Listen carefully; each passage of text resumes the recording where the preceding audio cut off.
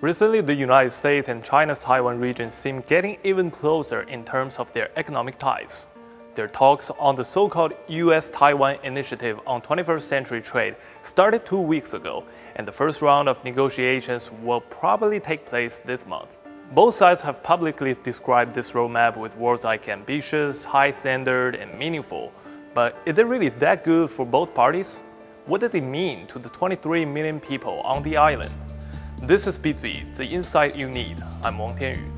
Well, after I read 3 pages of the negotiating mandate covering 11 trade areas, I barely see any substance from this proposed framework. The name itself is telling. It is an initiative instead of a free trade agreement.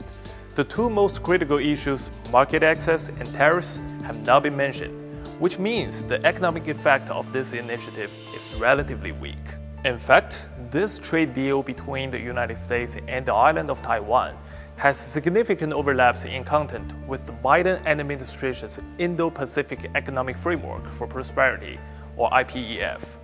The IPEF is an economic partnership launched by the United States with 13 Asia-Pacific countries in May. Unfortunately, the Taiwan region was not invited to join the talks, as Washington and the 13 members were concerned the move might further anger Beijing. So a week later, the United States announced it would launch these so-called trade talks with the Taiwan region, which I see this as a way to comfort the island. Both the initiative and IPEF are designed by Washington to counter the Chinese mainland's growing influence. The political antagonism behind this move is way bigger than actual mutual economic benefits, and Taiwan is the most important chess piece. Considering the US dominance on global trade and its American first principle, the initiative will definitely help the world's largest economy reap benefits from the island. This conclusion is not groundless. Clues can be found in Taiwan's key economic pillar, the semiconductor industry. In April, Morris Chang, the founder and former CEO of Taiwan Semiconductor Manufacturing Company, known as TSMC, said the company was urged by the US government to set up factories in Arizona, but it did not make economic sense.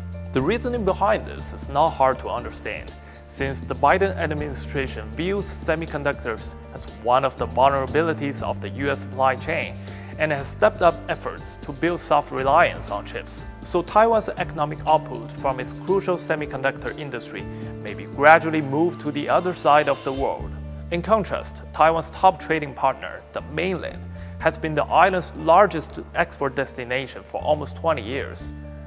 Last year, Taiwan's trade surplus with the mainland reached over $133 billion, which is bigger than the total value of the goods it traded with the US. And under the Economic Cooperation Framework Agreement signed between the Taiwan region and the Chinese mainland in 2010, trade has more than doubled in the past decade.